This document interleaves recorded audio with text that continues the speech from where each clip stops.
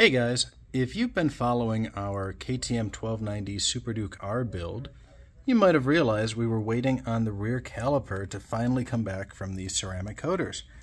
Well, it has. It's reassembled, it is installed, bled, the bike is 100% finished and ready to go, and Lyle's going to be taking this machine out for a call it a victory tour, call it a shakedown test, call it whatever you want, but he's going to be having a lot of fun on what is by far one of the wildest, most custom, most unique, and just badass KTM 1290 SUPERDUKE R builds in the world.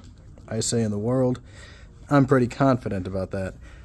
This bike is dripping in just awesome parts, carbon fiber parts from CNC Racing, parts from Gillies Tooling, parts from Evotech, BST carbon fiber wheels, Pro-Tie titanium bolts everywhere, just everywhere. There's nothing here that's not Pro-Tie. If you can see it, I promise you it's Pro-Tie.